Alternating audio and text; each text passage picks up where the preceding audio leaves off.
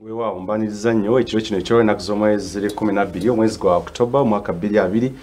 Nze Moses Wamala program esibe 2 tutula ne tukubaganya ebirowoozo oba ne tugenda maaso okutegeera ensonga ezigenda maaso mu ggwanga Uganda saako n'ensi yonna. Ojja kuyita ku mikutu egy'enjawulo ku Facebook, Twitter, YouTube ne Instagram, ku Periscope kwetuli, ku Delta TV tukole ne YouTube kwekimu Delta TV tukole, emikutu gyonna Delta TV tukole. We are streaming live.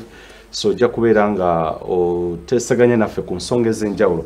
Emyaka 5-8 Uganda kikakasiza ddala nti ddala tusajja kudde twefuga 1962 okuva mu mikono egy'abo baali basazeewo okubeera nga batufuga okusingira ddala abazungu. So ekikulu kiri nti sabbiiti ewedde ennaku z'omwezi 9 omwezi gwa Oktoba nga buli bwekiri buli mwaka tubaako ensonga ez'enjawulo ze tukubaganyako ze tutuulamu maaso ne tumanya emabega gye tuvudde we tuli kati ne mu maaso gye tulaga. So ekikulu nnyo kya kutegeera nga tugenda mu kalulu ka bonna mwaka 2021 kigwanidde okuba tooki mu byobufuzi bya Uganda. Ebibiina enfuga y'ebibiina ebingi we biri kati gye byali emabega wadde nga bizze bisoomoozebwa ne mu maaso gye biraga. Okuvuganya kuno ddala kituufu weekuli tekuliiwo oba kukyali kwa lufumo. Bibuuzo bingi nnyo bye tukyetegereza. Tujja kutunulirako ensonga z'obululu oba akalulu. Of course mu myaka 5-8 gye kazi katambulamu bukyanga twefuga we tuli kati ne mu maaso gye tulaga. Ekibiina ki National Resistance Movement ekyasize okukwata emyaka emingi kwegya 5-8 kati 34 bw'otoolako egya 5-8 banne abalala 8 ngamba abakulembeze be bakulembedde emyaka egyo egisigalawo ku 5-8 toolako butozi 34 gikulembeddwa Yoweri Kaguta Museveni yadde nga kati kiyinza okuba kimenya amateeka Yoweri giweera mwaka gujja Musumba giweera mwaka gujja twayiga kye tuyita approximation you round off. So go round is off nga n'omwaka omulala tegunnatuuka ne Musumba sinna kwanja so koleke malengo introduction ya January 26 ibulayo emyezi emeka less than 3 months. 2 of course, yes. November and December. Tegunda kwa Musumba. 3 quarters ez'omwaka tuzimazeeko. Simple arithmetic, simple mathematics. So gwe yanjulidde Musumba. Omwaka tugumazeeko. Oyagala kutinyikiza emyaka 35. Nti tibuhaburwa Yoweri Kaguta Museveni mukwano gw'ennyo yakulembera emyaka 35 yadde nga tannagikola. 35. So nga atalina n'emyaka omwaka nga gumu n'ekitundu gwe yafuga nga vice chairman wa military commission 1979 up to 1980. So jamaze mbukulembeze emituufu gye giri wagwe gy'omanyi Musumba kati ddira 35 oteekeko ne giri ogumu n'ekitundu nagyo gimuteekeko kubanga yali part of the team that military junta baalimu bonna. So kigwanidde okuba obukulembeze oba okuba torch mu bukulembeze bwa General Yoweri Kaguta Museveni okwongera okutegeera emyaka ya 35 Musumba gyagala yokkakasa gyakulembera eggwanga lino bibadde bitya gye tuvudde watuli kati ne maaso gye tulaga. Nze Moses Wamala mu studios yadde nga omugenyi wange takkiriza kumwanjula lwa myaka ye yeyanjudde dda sokola museddala kuba kulaba abatulaba ku Delta TV kama yebazibwe mwebale gyonna gye mukola enkuba efudde embye olwaleero abalimi kansubire nti mwekwatiramu ate ku ndwadde eriwe ya COVID minister yatugamba nabbanja nti abo mbadde musuubira gavumenti obubakolera mubyerabire kati buli alwala self quarantine yamanyi gy'anaagenda eddagala yatugamba ebyo byonna gavumenti tuddamu girowoolezaamu n'akadakiika naaga kubikwatagana ne COVID ti already eri overwhelmed. So nabbanja yayogera amazima minister yes olwaliro mbadde ndaba mukwano gwange enanga Fred enanga ng'ayimba oluyimba lwa Asuna ennanga ng'ennanga yeegamba nti enkya motorists abatambula kafyu tubaddamu era ntudde nembuuza nenga neba n'abantu ddala oba kiki ekibali ku bwongo naye kyendowoozeza kiri kimu ekisooka abaana badda mu masomero aba candidate classes abazadde tebalina ssente n'abasirikale nabo bazadde nabo baagala ssente byofunye kyekikujjidde mu simple common sense amasomero gonna nabadde ndaba ku listi y'endejje SS baba gesima fees ziri mbukadde ate togendayo n'ebitundu amasomero gonna babagambye abazadde temugeza ne mujja n'ebitundu kyokka abantu be bagamba nti bajja n'ebitundu babadde batudde abaana babadde batudde eri aba university eri aba secondary tertiary institutions bonna ba finalist babagambye badde ku masomero naye abazadde babadde kyogezaako okutegeeza abapoliisi okwongeramu amaanyi mu kiragiro kya okufuna nsimbi already bo sente ezigenda okuzza abaana mu masomero zimaze okulabika olwaleero kasita babagambye enanga kasita yakuuse enanga yenaga enkya tuddamu okukwata kafyu mu mugenderere tujja bakwata n'obukambwe. Just look at this. Bwe tuba tuli mu politicking ngaba NRM banoonya akalulu president anoonya akalulu ayogera kino nakiri kye bayita covid tekibeerayo social distance tebeerawo bwe tubanga bali mu kambi olaba bana babodaboda be bawerekera ne bano ba candidates nolaba beyond 9 bali mu politicking teri covid teri curfew kyokati abazadde bali mu kunoonya sente the last penny the last money bagezaako kulaba toppinga up basobola okuza abaana mu masomero ate gwe oli mu kudongo bagamba nti tujja bakwata ekitegeeza banyuka essaawa 10 basobola okutuuka nga kafyu teriyo. Ekyokubiri amakubo gonna mafu tuzimba ag'Ekongo naye ag'ewaffe mafu. Njagala mujjukire nti buli nkuba lwetonya olw'okuba amakubo mangi si makole ba motorists baconcentratinga ku makuba amakole kwe bayita kati bwe bagayitako jamu nayitirira kubanga gana gandi badde gasalako gonna binya bitaba buserezi bati okuyitayo and it is mumbeera ngeyo wogambira ndimugenda kuddamu bakwata isekiza mbagamba munyuke sawa 10 kati enjawulo eyaleero ne ya government ya Lutwa kuba ku Lutwa omanyi sawa zetonyuka kati awe tugenda okutandika musumba kuba wangamba dante of course kafyu gwe mundi ogusoose njagala tutunulire ebiro kati mu myanga tujaguza myaka 5 mu 8 simanyo bago ojaguza n'okujaguza Meefuga ne kati soka tukole ku nsimbi katoni just a short while tukomewo wesibiri etandike dala officially tuvaawo sibiri wewawo china ngi Moses Wamala program wesibiri kitundu kino ekyokubiri tujakuita ku mikutu egy'enjalo Facebook Twitter, YouTube, Instagram, nemikutu gyonna esatu, Facebook, ojja kuyita ku Facebook live kweri Delta TV tukole, ojja kusaka endowooza ku Periscope Delta TV tukole, nayo live stream kweri ne ku YouTube Delta TV tukole, so osobola okubeera ng'otulaba butereevu eno saako endowooza yo. Mulamwa guno ogw'olwaleero kwongera kutegeera waddala ekituufu ebyobufuzi mu myaka 5 mu 8 Uganda esajja kudde oba eddabuzi mabega. Sub-theme President Museveni yakakulemberera emyaka emingi kweja 5 mu 8 oba ddala ekituufu Uganda agitadde ku map y'ensi yonna oba agisudde busuuzi n'abannabyabufuzi abalala bonna n'okulaba ebinabyobufuzi bwe bitambudde mu myaka 5 mu 8 yadde nga bizze kufuna okusoomoozebwa okw'enjawulo. Mu studios gwe naye Nsumba Mwezi Solomon Male government oba obukulembeze obw'enjawulo azabulaba abakulembeze ab'enjawulo azabalaba era ddala ekituufu agwanira ne authority okuba torch mu nsonga zino okutunuulira obukulembeze bwa zaalaba. Musumba tuzzeeyo olutambi okutegeera ddala ekituufu oba bajjajjaffe okulwana kwe baateekawo okulwanira independence ddala ekituufu bwe badda oba bwakomawo essaawa eno ebiriwo kati bisobola okubeera nga bibasanyusa ku ebyo okulwana kwe baakola oba tuyinza okugamba nti kwafa ttogge endowooza yo neyazza nnyo olw'ekiseera kino buli lwendowooza n'endowooza ku kye bayita independence mpulira obulumi mpulira ennyiike mpulira amaziga bwe ndaba nga tuli mu kwerimba nti tujaganya nti tusajja kudde twafuna obwetwaze naye ng'ate bw'olaba ebigenda mu maaso status eriwo ekulaga nti bwe tuba nti ddala twefuga then baatulimba era bwe tuba tulowooza nti twefuga twerimba era bwe tuba tulowooza nti tulina kituyita independence oba obwetwaze tuba twerimba bwe tuba twogera ku bwetwaze tuba tutegeeza kitutegeeza nti eggwanga lirina obusobozi one okwekolera ku bintu byalyo byonna okwesalirawo kye lyagala n'okwata ekkubo gye lyagala okukwata lisobole okutuuka we lyagala ekyo tuyita independence. Bajjajjaffe batandika batyo okulwanirira independence oba obwetwaze.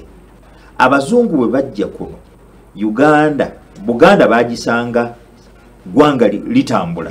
Buganda kuba Buganda gibasanga gwanga litambula. N'abalala abasoga, abatooro, abanyoro nabo abasanga bali independent beefuga. Nenga tulina entalo ze tulwanagana. Bwe bajja wano batusanga tukola amafumu. Tukola omuliro, tukola obwambe, twambala, tukomaga, tukola embugo. Tulina medical service. Actually waliwo enasoma nga twalina n'ezzaaliro era nga bajjajjaffe babaaga abakyala ne babazaazisa surgery. Era tebakomanga ku ekyo kyonna ng'eddagala balimanyi era nga bamanyi nti bw'oba oyagala eddagala bw'oba onoolijja katugambe mu muti bw'oba bwakakya osobola ddijja mirandira mu ttundu olijja mu stem photosynthesis process eyo waliwo ebiriisa ebiva mu ttaka ne biyingira emirandira ne bigenda mu stem ne bidda mu bikoola ekimera kisobola okukola ki emmere laga nti ku makya mirandira mu ttundu stem akawungeezi bikoola era nti bw'oharvestinga eddagala n'olijja mu bikoola ku makya tebibaamu ddagala bw'olijja mu stem emisana temubaamu ddagala kati bamanyi ekyokukola baali so wise baali so intelligent baali so advanced. Abazungu bajja wano ne batwegomba twali tukola amafumu nga tulwana n'entalo era nga tusobola okuba bannaffe abatwetoolodde twali tukola amaato jjukira olugero lwa jjajjaffe Kayamba Nantabuulirirwa alisaabala bwaki bwabumba ekitegeeza twali already tusaabalira kuki ku maato. Kati bwe bajja wano ne batulaba ne batu envinga ne babuuza abantu bano ddala tugenda bassa tutya. Njagala tusooke tutunire gondi eno misconception. Abantu ba wano balowooza naddala aba Christianizing n'abayisiraamu nti bw'oyogera ku Baganda oba ku culture yaffe oba otegeeza kusamira. That's totally wrong. Bajjajjaffe tebaali basamize era abasamize nabo baali bababoola era nga bwe baba bagenda okusa agenda kuwasa mwana waani agenda kufumbirwa mwana waani tebatuleetera wano ebyambika era nga abasamize tebeegazanyanga mu mirembe egyo. Actually ate beegazanyiza ku mulembe guno naye ku mirembe egyo nga tebabaagalira ddala. Now abazungu bwe batusanga bwe batyo baanoonya engeri gye battamu structures zaffe basobole otufuga naye ne batulimba nti ffe bagenda tukuuma bukuumi as a protectorate. G'amawanga amalala bagakolonizinga. Kati mu myaka bwe batandika okuzimba leero ne baleeta abayindi bangi be baleeta ne basalawo okusigala bamadivaani bametta n'abalala. Bwe basigala ne batandika okukola amakolero ne bazimba amayumba. Kati abaddugavu ne babuuza look ffe tulima pamba ne bamukolamu ebyo ne bamukolamu biwuzi ne batwala wuzi e Bulaaya ne baleeta engoye ne twambala engoye embugo zaffe bazituganya ne baganidde abasajja bano batunyuunyuuta. How come ffe tukola donkey work batuwa peanuts ate batuguza ebyebbeeyi. Engatta abazungu bajjanga wano amaliba gaffe ne bagatwala e Bulaaya ne bagaprocessingirayo ne bakomyawo wano engatto ne bazituguza. Bajjajjaffe abaatandika olutalo lw'okwenunula olwa independence ne baga nedda tekisoboka lwaki tebakolera wano ne butuuka ku mirimu nga abagwira abayindi abazungu be bali mu bifo eby'obuvunaanyizibwa bannansi bali luddawa bannansi bakola bugino ejja wansi be ba potazi be baki be ba boy nyongeza piripiri na maji be Baganda be Basoga be Banyankole. Baani abalya piripiri na maji be bagamba nyongeza piripiri na maji baboyi baboyi be bawano ababirya abayita boyi nyongeza piripiri na maji be bali abagwira bacherope abazungu abayindi. Kati bannaffe ne batandika kugamba nedda we need to be free enensi yaffe era jjukira batandika zi boycotts tetujja kugula by'abazungu. Nze we nazaalibwa mu myaka gy'enkaaga egy'ensanvu twatambulanga mu bus zikabandole nga tumanyi tutambudde ne jjajja oba ne maama tulinnya waggulu mu kabandole.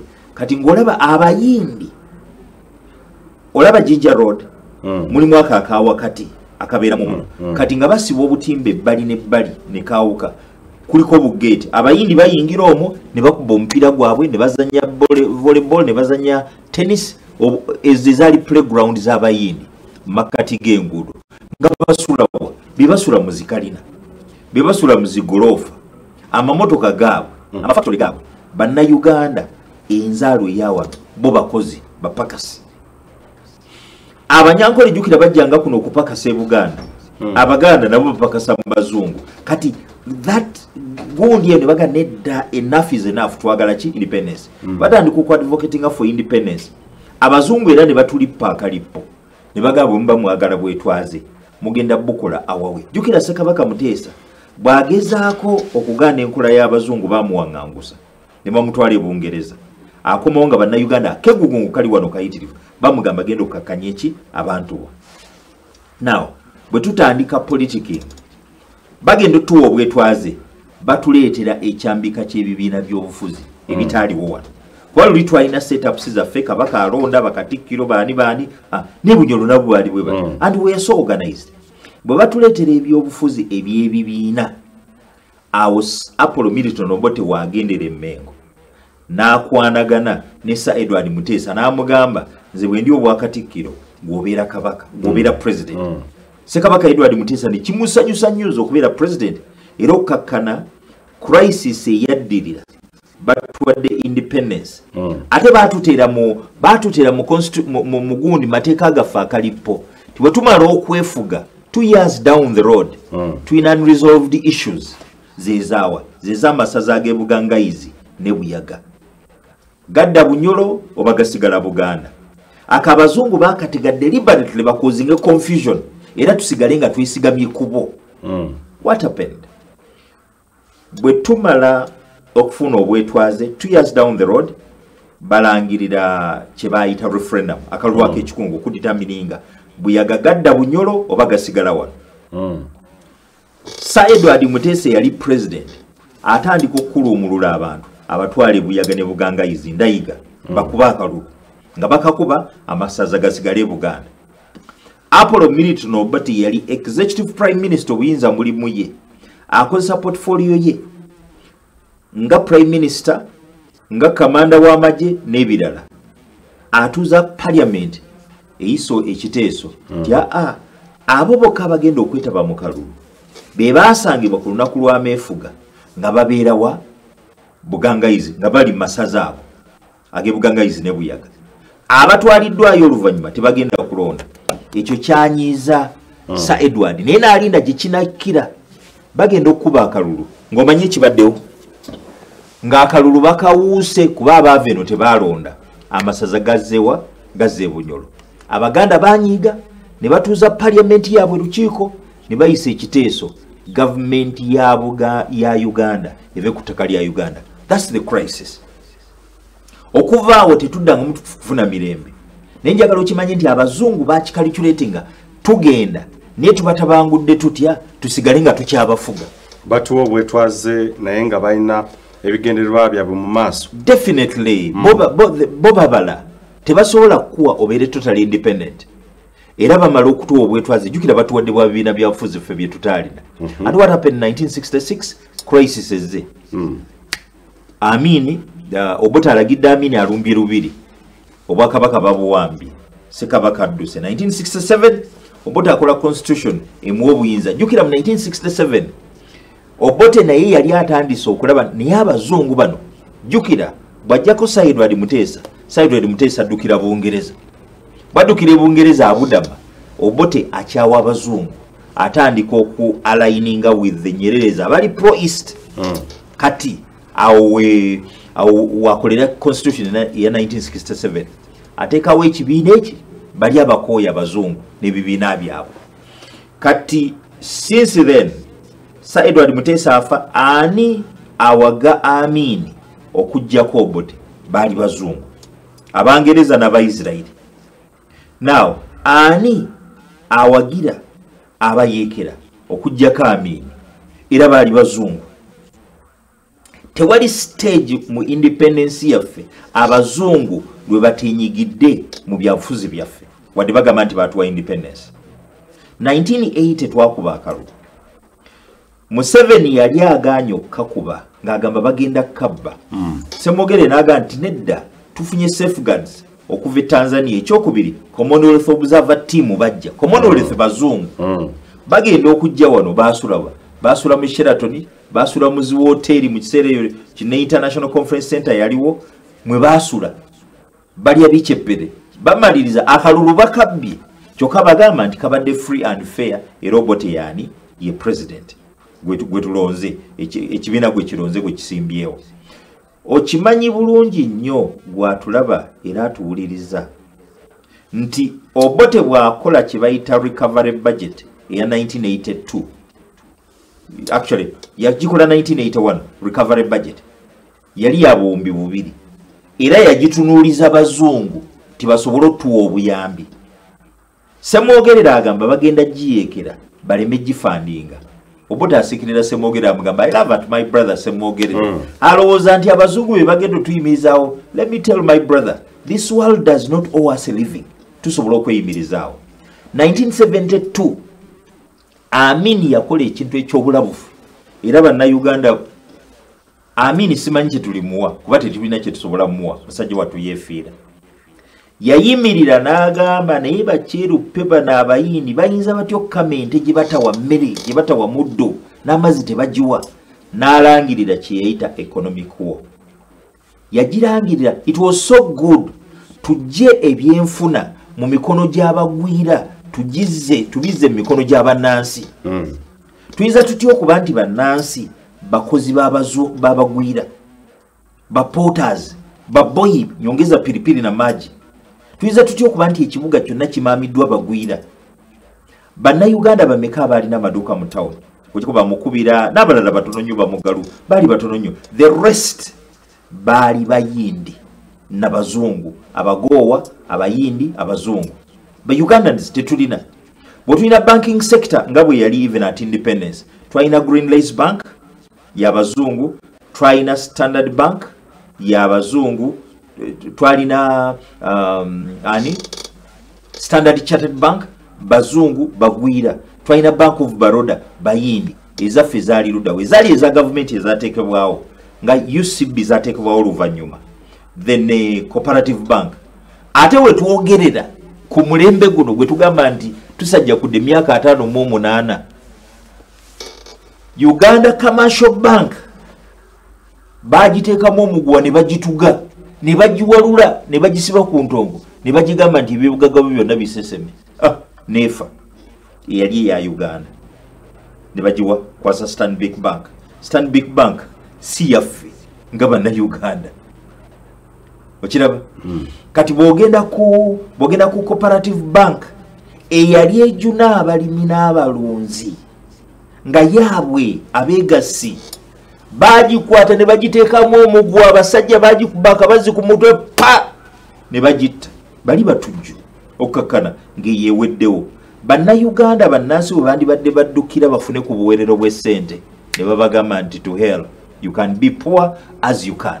So musumba okuzza ku kibuzo kye nakubuza abantu bajjajjaffe abalwanirira obwetwaze bwe bakomawo bice bikarakterize gwe tolina magezi myaka 5 mu 8 gwe tolina magezi sokolineko gwe tolina magezi gasobola kutegeera wajje enkutwala nti singa bajjajja abo bajja today I am sure bagamba nti why did we pay the price?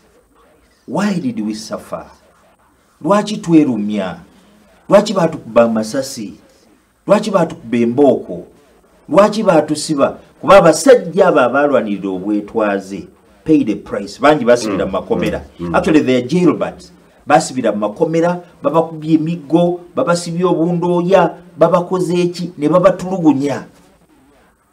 Amini yennyini eyakwata abayindi n'abagoba simanyi kyayinza kukola leero najja ndoza atuna n'agamba nti these people are so foolish. Z'omusajja ataasoma kugenda wala nyinza atya okuba nti naddira ebyenfuna nembiribaratinga nembikwasa bannansi ate bano babiwadde ba China. Bannansi bagenda mu slavery kukola buddu. Ugandans are dying in slavery and you say we are independent. Munnayuganda munnansi akyasobola okutunda akataka n'atunda boda ne yeewola agenda akole slavery. Kyokka nga abagwira bali wano be bali mu retail, be bali mu wholesale, be bagenze mu buli business zonna bannansi mwe bandibadde bateeka ssente entono. Kati munnansi aba agenda kola. How do you claim nti tuli eggwanga erikuze 58 and you celebrate ddala nga amagezi olina bwe kiba nti mutwe mulimu akatola? Can you celebrate nga one abaana baffe be bagenda okukola obuddu, abaana baffe be bamala okusoma nga tebalina mirimu, Abachina abagwira bonna bali wano? Tunulira banking sector today, ombulire banka kimu osobola okugenda ng'omwana eyakamala okusoma ne bakuwamu ssente z'abagwira. Actually, recently nabadde nsoma article eyali Minister wa Finance Dr. Ezra Suruma yagiwandiika n'agamba nti Uganda's capital is controlled by foreigners. What did he mean? Banking institutions zonna zirimu bagwira n'ezaalimu bannansi nga be baazitandika abagwira bazitakinga over. Yayogera ku Uganda Commercial Bank nti yali mu Bank of Uganda nga deputy governor. This is Dr. Ezra Suruma. Kati ne bamugamba nti Uganda Commercial Bank eri insolvent, tesobola kweyimirizaawo, balina okugitunda. N'agamba mumpeeyo opportunity ngende mu Uganda Commercial Bank nabo oba njizaawo. Agamba nti bwe yagenda mu Uganda Commercial Bank n'agimanaginga n'agisa mu crisis nebeera ngeri sound financially, teyeetaaga kugwa. Bw'ategeeza abazungu World Bank, jukira World Bank Uganda Bank of Uganda ogiraba. Sije tugamba ndiye Central Bank efuga economy yaffe. Efugibwa bagwira bacherupe. Mu Bank of Uganda mulimu offices z'abazungu. Be bagamba bana abaffe kola bwoti no ekyo tekijja kola ekyo tekijja kola. World Bank erina offices wali ku bagita Renzori Court. Era wesinziira neringiza mu Bank of Uganda. International Development Fund bali wano, IMF bali wano, EU tewali kye tuyinza kukola ngabo tebatusaliddeewo ne bwe tuba tulina kye twagala okukola be balina okudictatinga. Let me give you an instance. Last year nabadde part of the team eya reviewing etteeka eryakoleddwa. Etteeka eryo ng'ekigendererwa kwe kulaba nti tukola ku mmere y'ebisolo n'enkoko n'ebirala. Nayombera mu tteeka eryo ne mbaga mukola mutya etteeka eri stiflinga eritta bannansi abali mulimu ogwo ne mugamba nti ateekwa kuba bw'ati nga muwadde abagwira ekyanya bali wano. How can we have an economy nga ffe tulinako tulima pamba tuprocessing ensigo zivaamu cotton seed cake, tulima soya tujjamu butto ne tujjamu soya seed cake ne soya yennyini omulamba. Bino byenjogerako bikola mu mmere y'ebisolo, mu mmere y'enkoko. Tulima kasooli avaamu emmere y'enkoko, akolebwamu emmere y'enkoko. Tulima simusimu akolebwamu emmere y'enkoko. Tulina obusonko Katonda yabutuwange gundi bivaamu calcium sauce. Tulina bingi. Actually tetwetaaga ku importinga mmere ya nkoko singa tulina abakulembeze abalina Uganda eri independent at heart. Yoga no tuyinza tutya okuimportinga emmere ewedde nti tulese pellets zivudde Netherlands, zifudde Belgium ngate tulima kasooli. Kati bannansi bagenda kutunda wa kasooli waabwe ne tugamba tulese concentrate. Bwe baleeta concentrate kitegeeza tebajja kwetaaga soya wa wano kuba balese w'abazungu, tebajja kwetaaga shell za wano balese z'abazungu, tebajja kwetaaga coconut wa wano oba cotton wa wano oba sunflower wa wano kuba balese by'abazungu. Kati olwo bannansi abakyoli abalima simusimu, abalanga abalima sunflower, abaganda abalima soya, abali makoto ne mungulu mubasuubira kutunda wabasajja mmwe ne bantu mmwe nga you've simply let foreigners come in and suffocate us nga bannansi, and then you claim tuli independent era tugende tuteese president asobole n'okwogerera eggwanga tulina emyaka 58 egy'obukulu. Are you sober? Oba mulimbesa. So wabadde tekigwanire na president ku addressinga ku Meefuga. What is the hulabala about? Meefuga gaji tekyagwanire. Lindako mu nsawo z'abantu mulimu okwefuga, kubanga bw'obanga weefuga kitegeeza osobola okwesalirawo, osobola okwekolera ku kyoyagala, as long as tukyali donor funded. Budget yaffe ey'omwaka guno yali trillion 4 mwezi bwe butabalika sana mu 5 ng'eggwanga ndoza tusobola kuraisingako trillion ndoza nga 22 awo bwezityo, ekitegeeza half the budget. Ate okugiyisa bali bamala giyitamu abazungu ne baga musomeeyo eyo temugisoma, musomeeyo eyo temugisoma, ne balyoka bakola ebyabo byonna. Omanyi tuyita capital flight. Okay, Radenga like byogerako sira abazungu gye batuula gye bagamba nti muyiseeno mukole muti. Come on. Nawe oteekwa okubeera mu class oba tugirimu. Nkugambye Bank of Uganda etuulamu bazungu. World Bank erina ekitebe kyayo wano wali ku Renzori Courts. Genda wolabe. Renzori Courts wali waggulu. Wane nakasero. Inakasero. Genda wolabe. Njagala otunule. Kati gwe wogamba bwotyo. Njagala otunulire. Tweko amasannyalaze edani yali agakola. Government ya Uganda. Kampuni bali bagiyitaani. Uganda Electricity Board. Sente twali tusasula mmeka. Twali tusasula obusente butono nnyo. Kati ani atukolera amasannyalaze? Escom yawa no ye South Africa. Amasannyalaze batugamba nga nti gavaako kuba tetusobola gakola. Olwaleero load shedding eringa load shedding buli kiseera amasannyalaze gavaako. Tusasula sente mpitirivu ku masannyalaze. Kyokka batugamba president bwe lwayogera ti amasannyalaze geeyongedde gali luddawa nga buli kiseera gavaako. Njagala osooka otunule. Kwata ku simu yaawe giwanika abantu bagirabe. Njagala obeere mu student mulungi nnyo. Esimu kuliko made in Uganda. Yawa ye China yadengeza Uganda batansozapo la kuza assembly tuzirinze kati njagala osuku oli ku network simi mobile oli ko Airtel oli ku MTN zonna Airtel yabache yabayindi decisions ezifuga telecom ya Airtel zikolebwa buyindi yeri headquarters. Njagala otunulie MTN wadenga zinagobera mateka gawo. Come on. Njagala nnyo okwogera n'omuntu alina sense. Do we have anything ours? Twalina UTL, Uganda Telecommunication, Uganda ni? Okay, UTL. Uganda Telecom Company. Eri luddawa. Yonna bagikwata ne bagiteekawa bagezaako gyeguza. I don't know the rubbish here. MTN. Basajja bu South Africa. Bebananyiniyo. Vanity omulaba. Tajogerera buli kiseera. Olina musse. Njagala mutunulire kambabulire obubbi obuli wano. Njagala mutunulire charges za mobile money. Mumbulire. Nze ndi ku MTN. Okumanye bali babbi.